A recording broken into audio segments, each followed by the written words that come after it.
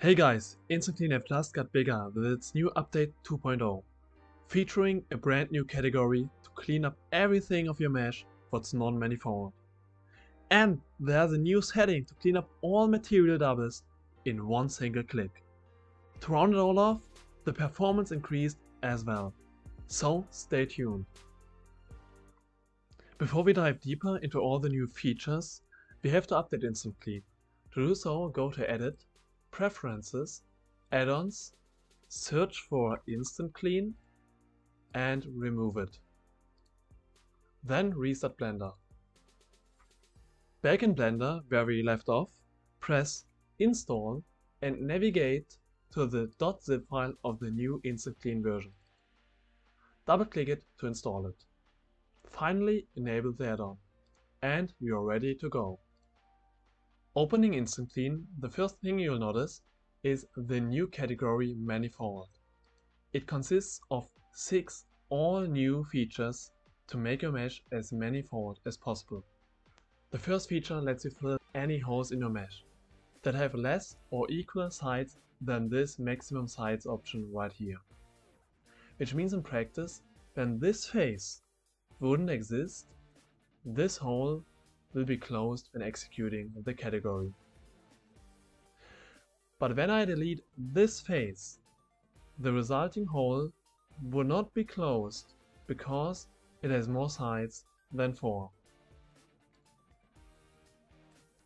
This is useful when you have some huge openings in your mesh you don't want to close, right? The remaining settings are divided into 2 subcategories, with the first one concentrating on removing non-manifold geometry, such as non-manifold faces. Non-manifold faces are faces with edges which are connected to more than 2 faces.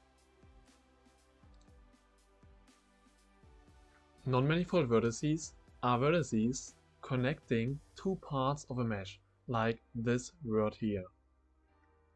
They can cause shading issues, modifier issues, as well as 3D printing problems. To eliminate them, Instant Clean will find them and split them, thus not connecting the parts of the mesh anymore.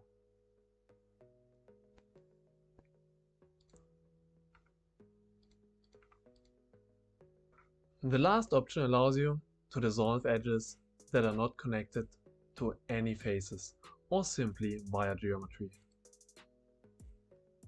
The second block is all about making your faces as planar as possible, and Undistort does it by triangulating distorted faces up to this angle of distortion.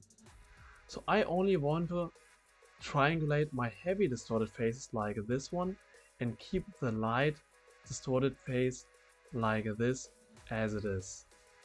So I go with a slightly higher angle of 5 degrees.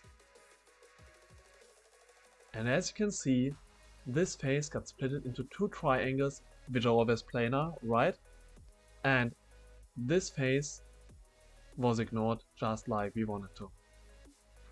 The last feature of the manifold category is Flatten Faces, which actually can prevent the need of the Undistort Faces function by flattening all non-planar faces. You can also set the strength and the number of iterations. That's finishing off the new manifold category, and I hope it will save you a lot of time. And speaking from time, there's another huge new feature hiding in the object data category. A one-click solution for material doubles.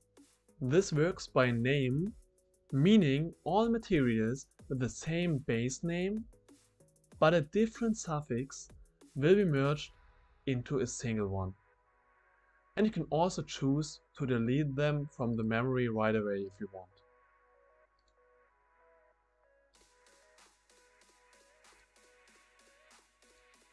To close the circle, the overall performance got also improved by roughly 10 to 20%, depending on the settings of course.